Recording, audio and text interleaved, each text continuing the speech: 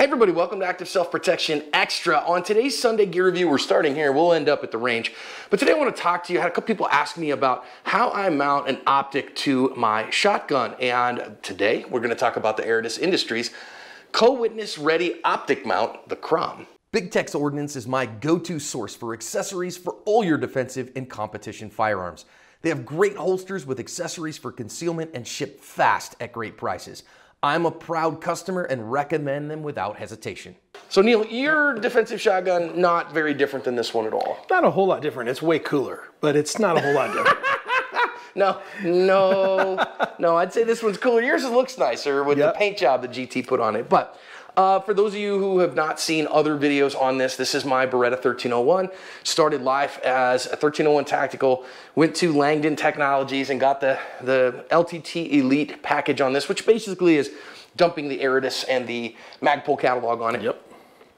It then went to Van Comp and had the barrel made by Van Comp. So it's been custom reamed for that, and then I put this Briley handguard. We did a video review of that, and we've got some other stuff to talk about. But in terms of sighting systems, man, this Aridus CROM is really something else. And I really want you to see through it. I'm actually going to do my very best to kind of give you an idea of what it looks like through it, and we'll do that out on the range.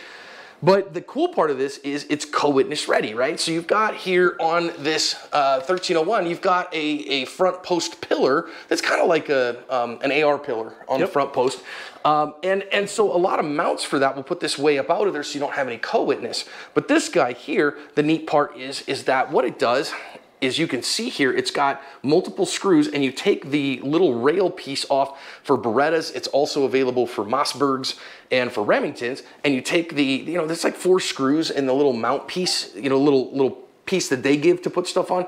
Take those out, take that thing off, and the CROM mounts right to it. So it's like a 5-minute install. It's literally a nothing.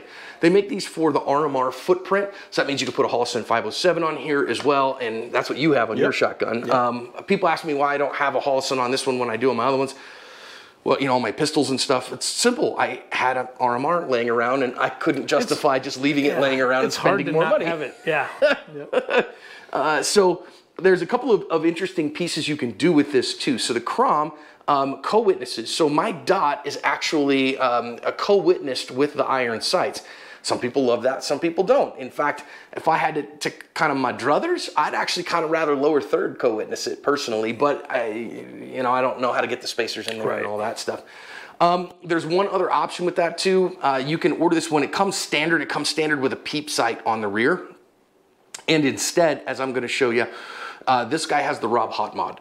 And the Rob Hot mod is basically they cut that peep sight in half and then re-blued it as a half. So it's a bowl that you put the Apple in on the front sight. So if your optic goes down, then you just look through the peep sight and you've got that available to you. I think it's just an elegant, simple, great solution. It really, the really cool thing about it is it's simple. That's the biggest word that you just said there. There's not a ton to it. If something breaks down, it's got some redundancies there, and it's simple, easy, and having run it through some classes upwards of 1,000 rounds in a weekend, pretty heavy duty too. Yeah, I think that's the big thing. I would suggest this. This isn't an install video. Just trust me from experience that you want to use some Loctite on everything. A 12 gauge will beat everything up, right? So including make sure you if you're not careful. So make sure that your Loctite is good. I have had this screw come loose, so we re-Loctited it and it's good. Your rear peep or your rear hot aperture, you can drift. It does drift left and right, and so you want to make sure that you get that nailed down nice and tight too. I've had that kind of wiggle loose just a little bit, but not the optic. The optic has been absolutely solid the whole time. I also will say, I think that one of the worries is whether 12 gauge recoil will beat the tar out of an optic. Mine sure hasn't, and this RMR has run flawlessly, kept 0, so can't argue with that.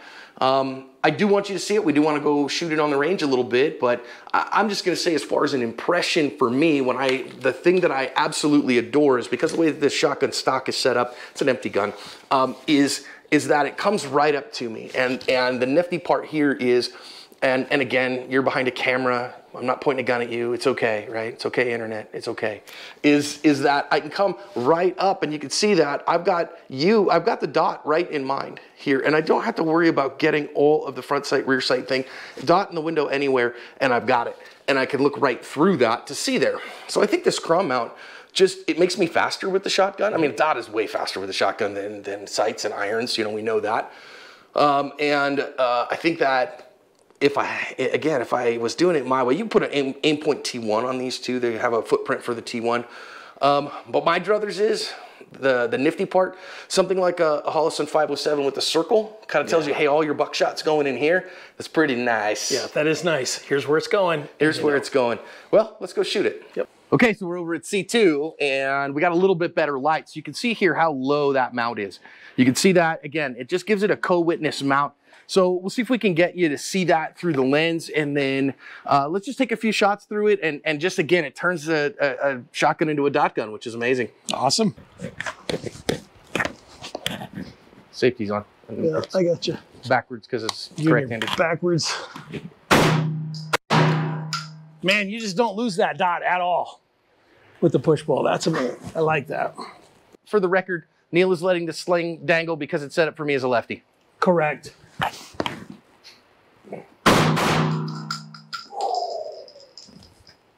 I love that. It's right in line for me. Now I'm hunching down just a little bit because I think that's how I've shot a shotgun for 50 years. But I really like that dot. It's just up high enough that I can see it. With the push-pull, it goes nowhere. And I like that as he mounts the gun. So when you mount the gun, Neil, so you notice again, he comes up and the gun comes up to him. It doesn't, you know, you don't have to scrunch down on it. He's not craning his neck over the top of it. It shoots on the exact same plane as the irons do. Exactly. It's right there with us. Can't argue with it. So where are you going to get one of these? You can get it at, if you just Google Aridus Industries. Of course, I'm going to tell you, go get it at Big Tex. With the hot mod on it, these are 140 bucks. You can get them for the Beretta, you can get them for the Mossberg, you can get them for the Remington. It'll fit on all the Remingtons. You know, 870 is what most people would put it on. Yep. And I think it's a great mod. It's so much that we're going pheasant hunting this fall, and I'm thinking I might put one on my Wingmaster. I'm going to try it. It'll be fun. We'll see. Hope it helps you, everybody.